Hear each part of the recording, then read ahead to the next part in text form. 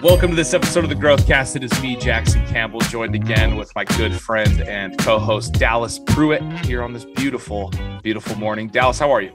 Dude, I'm doing good. And this is like deja vu once again. We are twinning and winning. This is very, very, very weird and very unplanned. But every time we pop up, I'm like, oh my hell, he's wearing gold and black just like me. This is the third week in a row. I was going to say, is this a joke? It's like 3 weeks in a row. So apparently funny. We're doing great, you know? No, we are. We're doing good. We're crushing. No, but we are grateful for all of you that have tuned in today. For the new listeners, thank you for being here on the Growthcast. We're super excited to have you here for this first episode. This week, we're going to do a part 2 off of our episode from last week, which is doing hard things that are good for the soul. Before we dive into this episode again, thank you all for being here. For the new listeners, welcome. We do ask that you leave us a rating and review after this episode if you enjoyed the episode. And then one other thing that we ask is that you share it. You share the episode. You share the Growthcast with those that you think could benefit from it. But let's dive in here. Let's dive in here for our episode today, dude. Again, we're going to talk about things that are hard, but that are good for the soul. Oftentimes we talk about doing hard things that are good for the soul. So last week we went over 3. This week we're going to go over 3 new ones for part 2. But Dallas, before we do that, it was just Thanksgiving. We just had Thanksgiving this past week, and it's obviously a great time to be where your feet are, right? We always like to check each other when it comes to holidays, when it comes to birthdays, when it comes to anniversaries. Dallas and I always like to hold each other accountable to make sure we're where our feet are, because we know the type of individuals that we are. We like to work, we like to get things done, and we like to have that momentum continue to flow, right? To continue to go. But it's so important that you do take that time to be where your feet are, to be with your family. If this is dropping on Saturday and you're still on your family vacation for Thanksgiving, just remember to be where your feet are. Take that time to be with those loved ones. You don't always get the opportunities to be around all your family like you do around these holidays. So definitely take advantage of that time and soak it up and be where your feet are. I don't know if you have anything you want to add to that. Beautifully. I think you said it great. And it is a pitfall of ours that I'm sure many people can relate with. It doesn't come from a bad place. It comes from a place of, again, just wanting to continue to build momentum and grow and do good work and create an impact. And I think oftentimes the biggest victim of that pitfall is like those closest to you and your real priorities. They almost get mixed up in that focus. And so it's just a good reminder. And I would just reiterate what you said. So look around you, turn the phone off, block out some time. Have that quality time. A couple episodes, Dallas and I talked about that. We had a listener send in a question talking about how they were having a hard time balancing when they're being when they're with their family, wanting to be working on their multifamily business. But, we talked about on that episode as well. I think it was 3 episodes ago, if y'all want to go back and re-listen to it. But that time that you spend with your family is actually re-energizing you and rejuvenating you to be able to get back to your work and do it even better and do even more of it. So take that time, be where your feet are, and dive into your family and pour into your family and where you're at. But Dallas, let's dive in here. Things that are hard and good for the soul. Go ahead, man. We've got 3 of them this week. I'll flip it over to you. Just to reiterate from last week, or review, if you will. It's this idea that it's not even an idea. It's reality that a lot of the time in society, whether it's through a podcast, social media, whatever, there's lots of voices telling us like all these amazing hard things we can do that make us better, right? And a lot of them, majority of them, always revolve around like something physical. We used cold plunge as an example. Yeah. I even saw something yesterday. My wife and I were laughing because like, oh man, another person doing the cold plunge, and it's like, it's good. I'm not speaking of it in a negative way. It is good. It's popular. It's very popular. Right. Right now, that's one example of a popular physical thing you can do that does make you better and has great health and just overall benefits across the board for you. That's hard to do, right? It's one of those things that's hard to do. It's hard to do. But these are those things today that we're going to talk about, are those things that not everybody talks about prevalently. They don't bring attention to it as often as a cold plunge, but they're just as hard, arguably sometimes harder than those physical pieces. Right. And so, we just want to bring attention and focus to these things, and, don't underestimate the power of these three things that we're going to talk about today, and the impact that they will have on your business as a business owner, that they will have on your life as a father, as a mother, a contributing brother, a member sister, of your community who yeah. wants to create, an impact in your community. Like, as a leader, period. These are things leaders do. These are things that people, anywhere they go, they leave a trail of impact. These are things that those people do. And so we just want to bring a lot of attention to them today and give you some actionables. And we'll start off by hitting this one, and that is including those who aren't included. I think back to my career in education, and I had the privilege and wonderful blessing of serving the community where I worked in this school district as the mental health specialist, meaning all my students, literally every single one of them, were the students nobody really noticed in the school, didn't know their names, or maybe even scary to talk to for whatever reason, right? People's perception, I think, was a little off base. And sometimes the behaviors were scary. Sometimes those behaviors were off-putting and scary.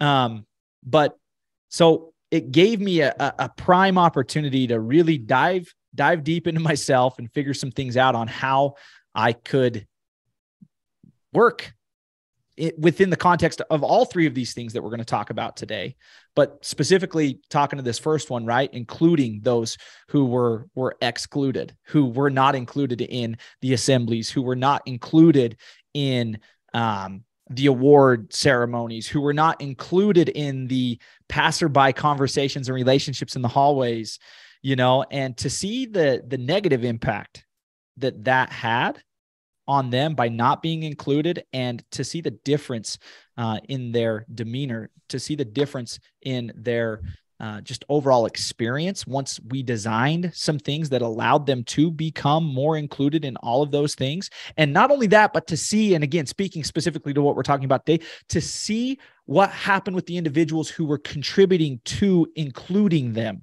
in these things. That's specifically what I really want to hone in on today, is that created a mutual impact on both ends.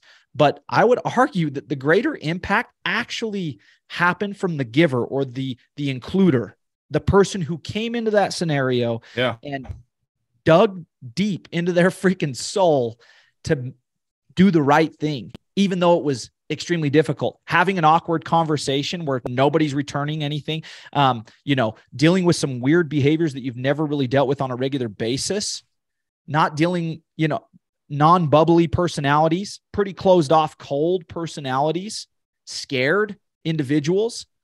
But once they started to warm up and to see the change, that person who was including that other person, and to see that change, to see that skyrocket their character, their belief in others, their energy across the board, and all the things that they were doing, man, it was palpable. It was dramatic. That's what kept me in it. That's what kept me in it, dude. That was one of those most important things that kept me in that line of work, was to see the impact that had on the includer, not just those students I was serving who had been excluded.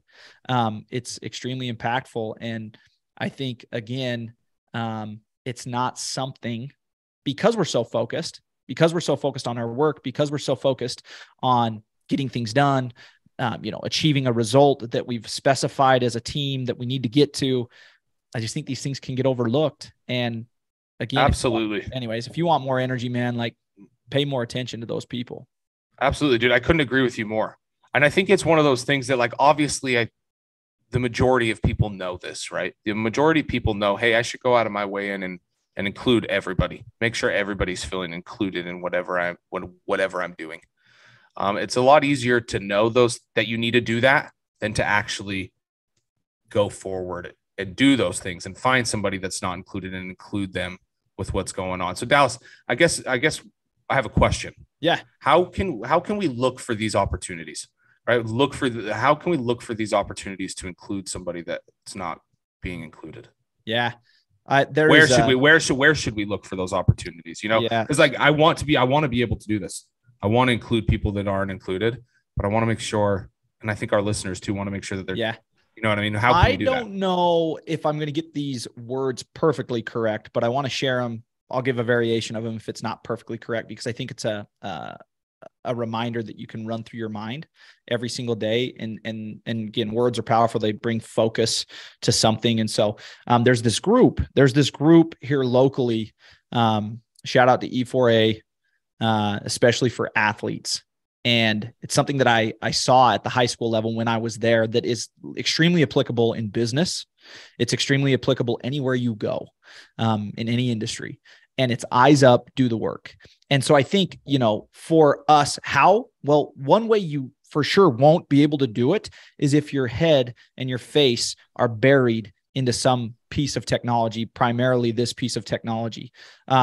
There was an example that was shared with me. I heard a story one time.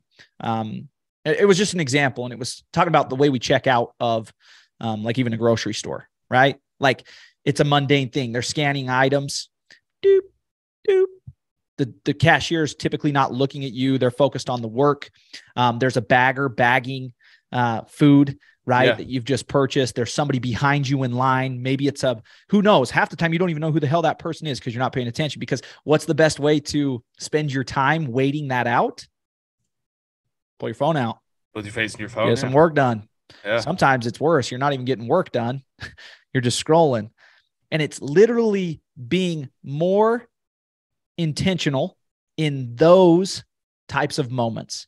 That's where you'll really start to figure it out, is when you're more intentional in those types of moments. And so an actionable would be, next time you're checking out of the grocery store, a great way to practice this is put your phone in your pocket, look at the cashier, pay attention to their demeanor, look at the bagger, pay attention to his or her demeanor, right? I mean, I don't know about you and your local grocer, but like mine, there's typically a lot of people, baggers particularly. I know a few because they were my friends in school growing up who, guess what? They were the ones that were excluded, right? Because of a difference, because of something different about them, right? Yeah. And it's a great opportunity to have a conversation. It's a great opportunity to practice a new behavior for you. It's a great opportunity to notice more. It's a great opportunity to pay attention. So eyes up. I love that. And then following up, do the work.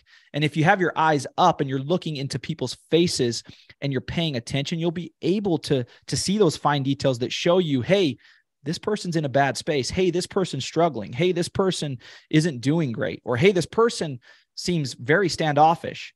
Yeah. Kindness. Let ask a question, see how they're doing, genuinely show interest. And when you do this, again, that will fill your tank up. And as you practice it in moments like that, when you get to the office, you habitually will start to do that more. But it doesn't just start in the office, because that's probably going to be the most difficult space to do it, because you're so habitual and so focused on what you've always done, because it pushes the needle and it gets results. But if you can start doing this in the day-to-day, when you check out of the grocer, when you go into the gas station and fill up in the morning, when you check in, scan your whatever code to get into the gym in the morning, those are places where you can practice this behavior. And again, those words are eyes up, do the work, and just bring those to the forefront whenever you get into a situation that involves people that you don't particularly or always like hone in on their face. So I think that's a great way to go about it.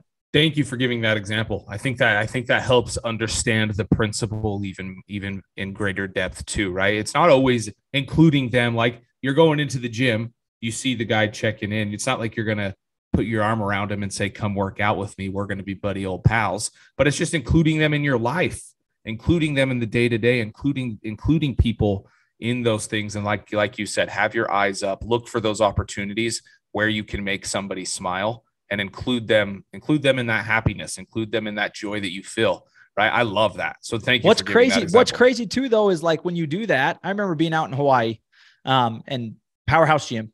So you guys go there every morning, and there's a gas station. I don't know the name of the gas station right on the corner. Nom Nom. Yeah. So you're coming in, there's the Nom Nom gas station, and there was this little Japanese lady working the cashier, the register. And I pulled in, and I remember going in and grabbing my morning drink or whatever it was, or filled up with gas. I can't remember what I was doing, but she made my freaking day. She was so happy and so bubbly and said some words in Hawaiian or Japanese or whatever it was that I didn't even understand, but I knew it was very loving, and it put a huge smile on my face and filled my cup up. Yeah. She was including me in her life, and I allowed her to have an impact on me because I literally just paid attention. I looked at her. I had an actual short, impactful conversation, and that made my entire day. I don't want anybody to underestimate the power of those types of connections, those types of touch points. They're very important, and they do fill you up. So you're wondering, why am I empty? Why am I so empty? Well, you're empty because your eyes aren't up. You're not doing the work. You're only doing certain parts of the work. Do all the work. It's all important. So I don't know. That was a great example. I just thought of it as I was at the old Nom Nom gas station in Hawaii. And it's crazy that like some detail like that had such an impact on my trip, because we did so many damn fun things. My wife and I went over to the other side of the island. We got to go to Rodahana, all these things. But like that one moment in the Nom Nom gas station with the little Japanese lady literally impacted my trip and my life in ways that I will forever be grateful. So that's awesome. Yeah. So there's power. There's power in this actionable. There's definitely power on, like Dallas is saying, on the giver side and on the receiver side. So definitely take advantage of that. The second thing that you have written down here, Dallas, for us to talk about, again, hard things to do, but that are good for the soul, is show genuine interest in those who are hard to talk to. Yeah. So this one kind of goes hand in hand with that first one, right? But go ahead. Okay. So I don't want to get too personal with this. So I'll refrain from referencing certain individuals, because there's some that are very close to me that I'm sure would fall under this category. And maybe I fall under this category for somebody. I'm not going to like slight myself by any means. Sure. But let's use the name Jimmy. Okay. There was a student that I had, again, coming back to my days in education. We'll call him Jimmy for confidentiality. And Jimmy was honestly a dick. He was just a complete jerk, miserable. He'd walk through the door. Hey, what's going on, Jimmy? Ugh. Wouldn't even say a word, just freaking mumble something and go slam his head on the desk, right? Wasn't cleanly, wore the same clothes every day, completely miserable, hated his life, hated people. And he was so freaking hard to have a relationship with and even like start a relationship with. But I made it my goal. I was like, you know what? I'm going to break down this wall. Somehow, some way, we're going to break down this wall. And I found out he had a couple really like firm, solid, like hyper-focused interests: Mountain Dew and cats.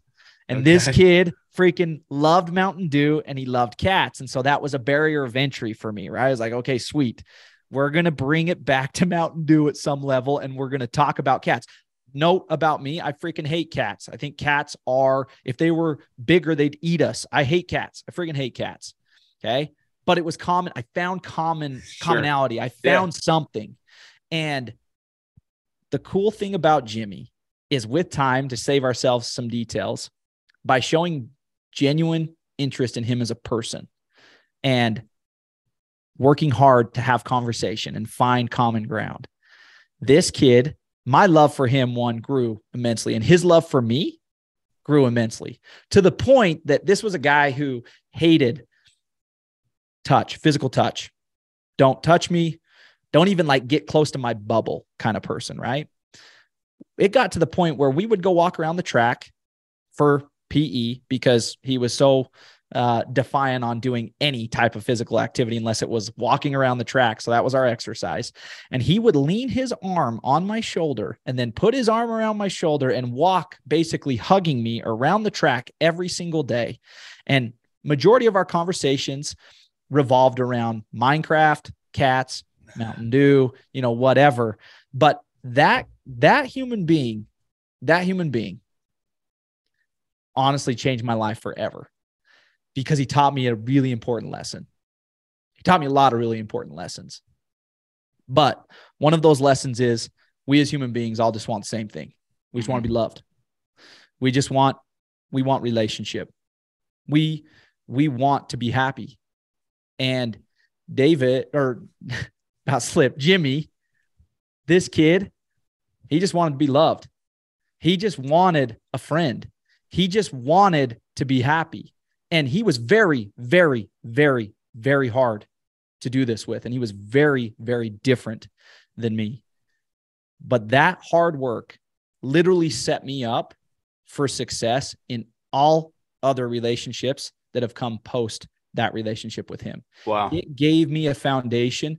And literally, I attribute my skill set in building relationships and working with people and in business to Jimmy's, and there's a billion other names, and they were all 15 to 18-year-old excluded students who just wanted some love, who wanted to feel happy, who wanted to be successful.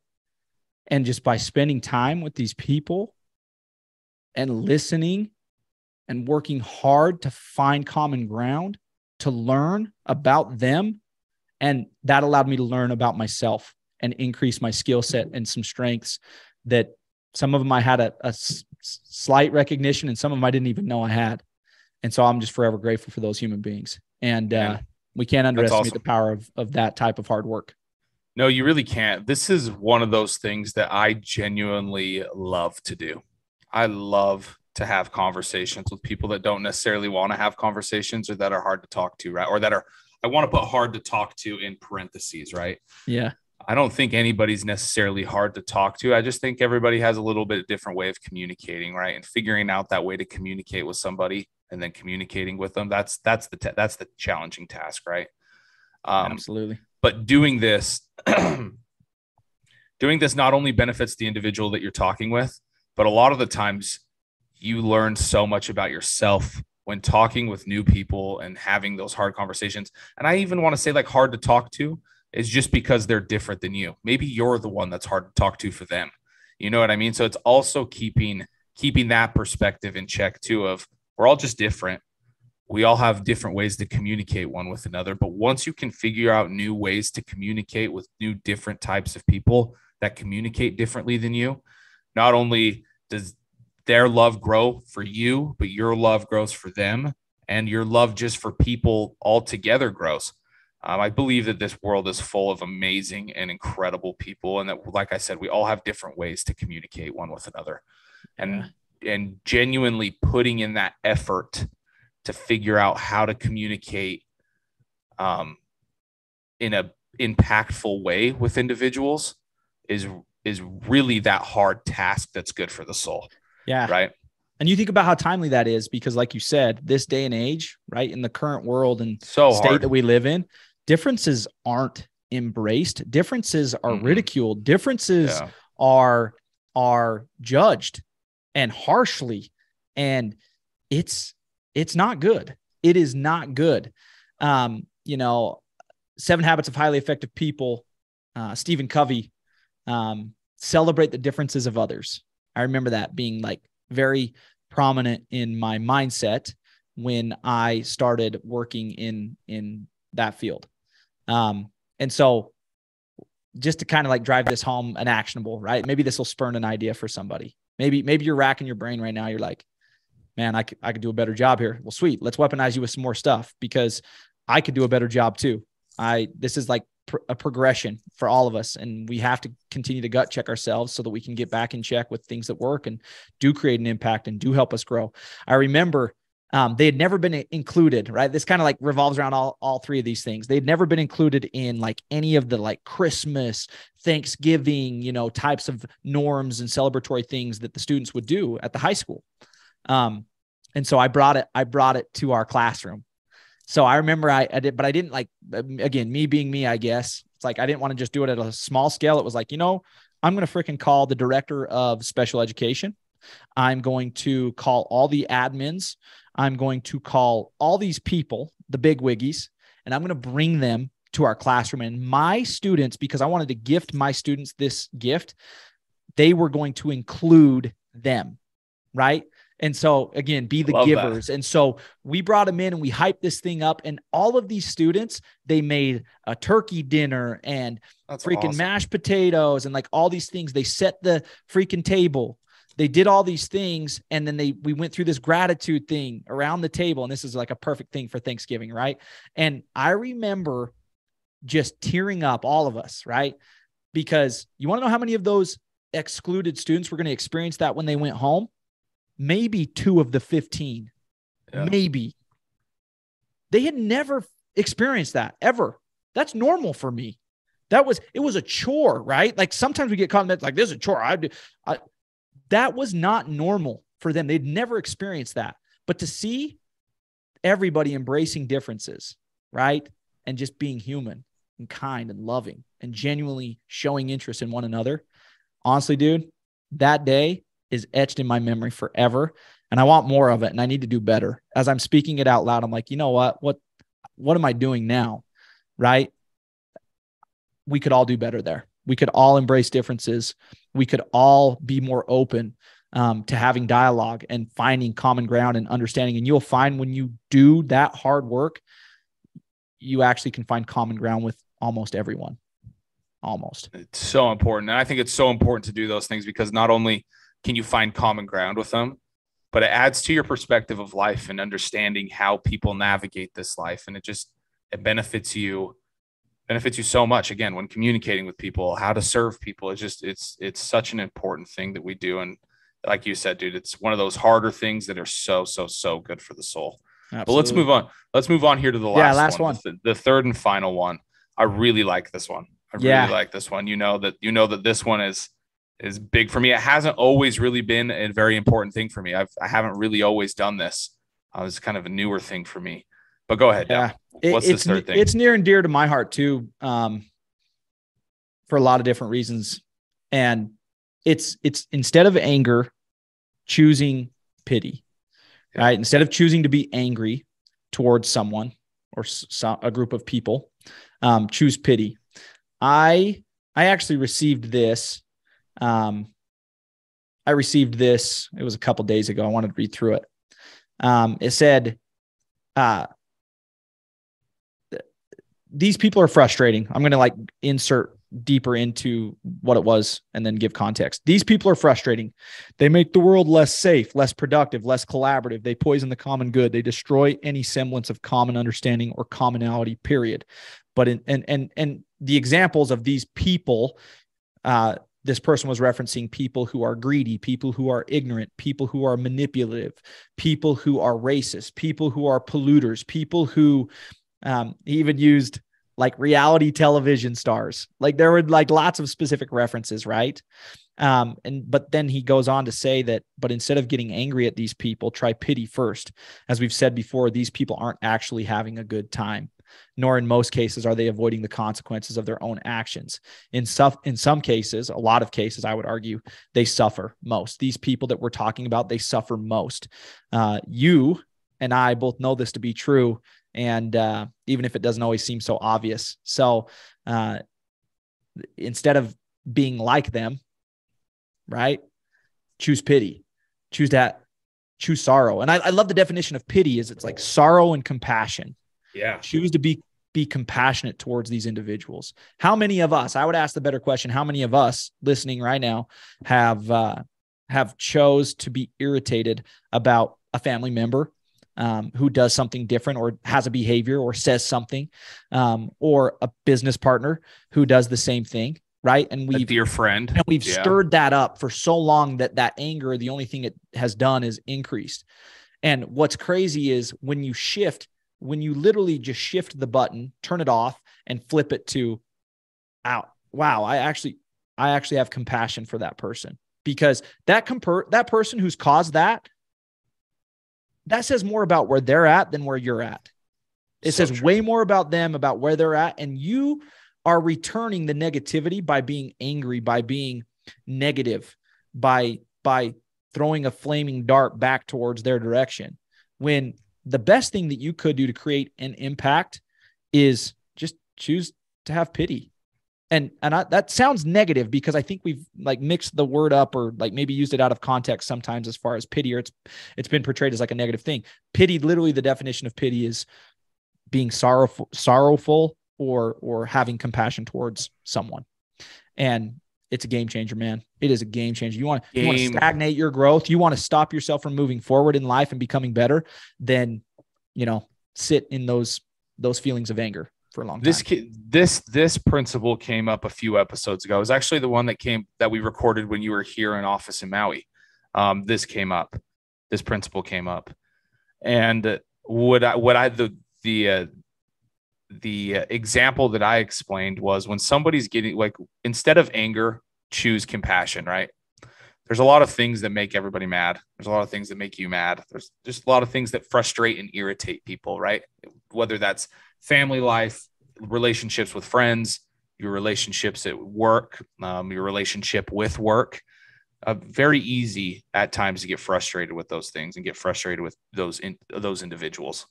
But like Dallas is saying, and like I've said, and I will continue to say, in those situations, instead of returning that frustration with frustration or anger or irritation, return that frustration with compassion, love, sorrow, and pity, like you're talking about. Because not only does that better the situation for you, but it also betters the situation for that individual. At that point, you can really look at it from a different lens to help that individual if they need help with something, right? Or to be able to look inwards and realize that maybe it's not that big of a deal and maybe you should have compassion on that person. I'm not always saying that it's your job to fix somebody's bad mood that's irritating you. It's not necessarily your job to do that, but what is your job is to decide how you're going to react to those things that make you irritated. That is your job, and that is your responsibility, and that is something you have control over, right? You don't have to get frustrated. You don't have to get angry with these things that irritate you. Instead, you can choose sorrow. You can choose compassion in those moments. And that helps that person, and it helps you. It helps both parties because you're protecting your peace. You're protecting yourself from the influence or giving somebody else power over your life. I love how you said that. Protecting your peace, dude. That's exactly what it is. You're protecting somebody else. That power. Exactly. Totally. You're giving somebody else power over your experience. And that is a bad choice. That's not a good choice on your end. But really, like, the solution is twofold. Show compassion, right? And by showing compassion and returning anger for compassion, for love, right? What you're doing is you're protecting your peace too, because now you can move forward. Nothing's holding you back, right? You haven't given control to somebody else. You haven't given control to an outside, right, stimulus. You've gained, you've not just regained, but you've sustained control over your experience. And that's extremely important if you want to grow and become your best and have an impact on people for the better, right? Exactly. Have an impact on the people around you for the better. And so, these three things, man, I love it. Can I give an example? Can I give an example of this last one? So instead of anger, choose pity or love or compassion, right? I've had actually extremely recently in my life, I've had a very, very vivid and real situation where there's been things that have been irritating me and that they've been actually making me angry with some relationships in my life. They've been actually making me mad. So instead of choosing anger, I decided I was going to flip that, and I was going to switch that, and I was going to choose love. I was going to choose compassion, and I was going to choose pity towards this situation.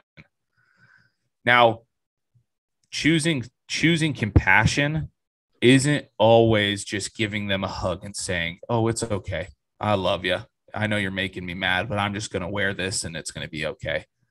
When you have true compassion and love for someone, a lot of the times, again, depending on the relationship, instead of choosing anger, choose love. And when you choose love, that's actually choosing to make a choice, to make a correction to that individual. Oh man, that's powerful. I've had them, there's a lot of times where you don't just choose love and choose sorrow and choose compassion to not do anything. You choose compassion because you love that individual. You want things to be better for that individual. It's so powerful. So instead of not doing anything even there too, a lot of the times real love is making that correction to that individual if a correction is needed. Right. It's an important thing. I used, that is almost verbatim what me and my little dilly talked about this morning. My little dilly has a short fuse. She is very quick to react to dad saying, hey, don't do that. Hey, be careful. And she's like, oh, dad, don't talk to me, and I've kind of taken this new stance with her, because my old ways were like, hey, don't you talk to your dad that way. Right. And now it's like, hey, Dylan, I want to show you compassion. I don't want you to talk to me that way. One, because it's not the right thing to do, but like, two, that makes you feel like crap.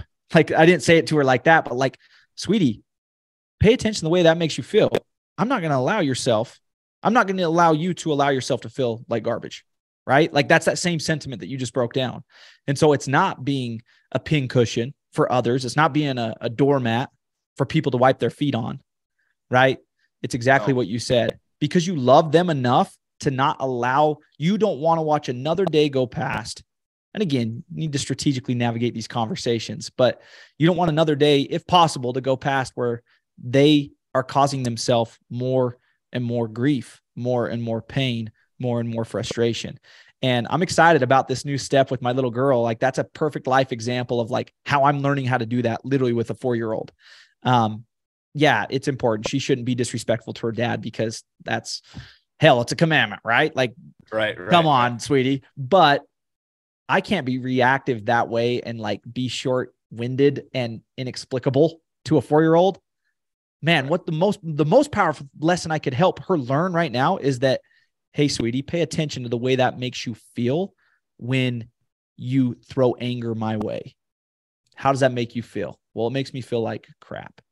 Good. I don't want you to make yourself feel that way anymore. That's why we shouldn't react that way. That's why we should, anyways, awesome. It's a great example. Awesome. You put it great example. So awesome. Dal, is there anything else you want to add to these things? I think, again, just as we review these 3 things that you can do that are not necessarily easy, but that will benefit you and the individual that you're helping with, and that are good for the soul. Again, include those who aren't included, show genuine interest in those who are hard to talk to, and instead of anger, choose pity and feel sorrow and compassion and love instead of anger. Dallas, thank you so much for these wise words, man. I think these are incredible actionables from this episode that we can apply in our lives, and very timely, that we can apply in our lives and better our lives and continue to grow. Right. So thank you so much for your time and your energy and your efforts for these episodes, man. So appreciative. And to those that are listening, thank you so much for tuning in. Again, please remember to rate, review, and share the podcast. We want as many people as possible to listen to these things that we talk about. So have a great rest of your weekend and take care, y'all.